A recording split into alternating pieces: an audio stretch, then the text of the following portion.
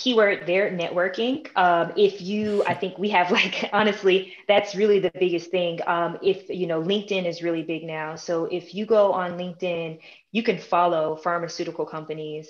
If you don't know a lot about what the opportunities are in pharma, find someone who already is in pharma, reach out to them and just start asking questions. Google is also your friend.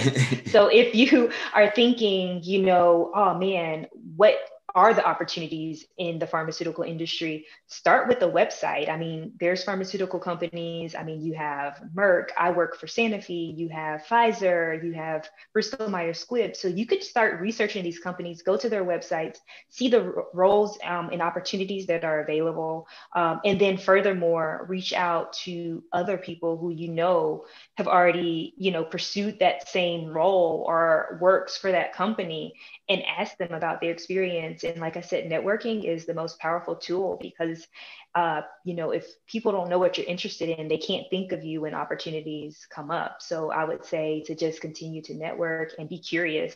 I think that's the biggest thing is if you don't know something, to ask and to be curious. And that's kind of what led me, down that path to even being able to get the opportunity as a medical information specialist is just kind of continuously researching and being curious. And then boom, there was an opportunity and someone thought about me and I was able to interview for it and I landed the role. So just really being curious. That's great. That's great.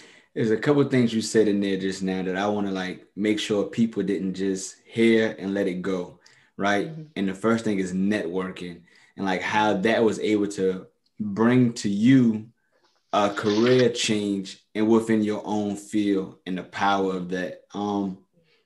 So Yeah. do you have a network that you currently building now, or that's just something that you continuously do?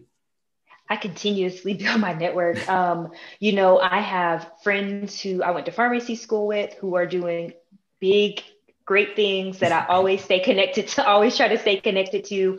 But building a new network too, I think LinkedIn is a really powerful tool.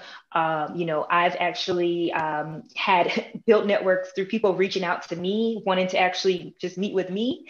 And I've learned so much from them. They were wanting to meet with me to like learn from me. And I'm like, wow, I need to add you to my network as well because you're connected in different ways as well. And I think it's nothing wrong with, networking intentionally and like, trying to connect with people who are different from you, because that's kind of the beauty of networking and being able to kind of explore different opportunities. So for me, to answer the question, I'm continuously building my network. I think, a solid foundation was started in pharmacy school, having those advocates and supports in professors, kind of continuing to stay in touch with, the professors that kind of taught you, stay in touch with some of the professors who you rotated with, some of your preceptors.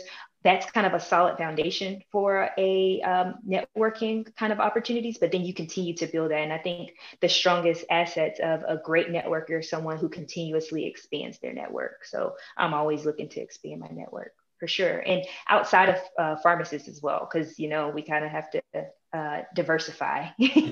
So Definitely. continuously expanding. Yeah. Definitely.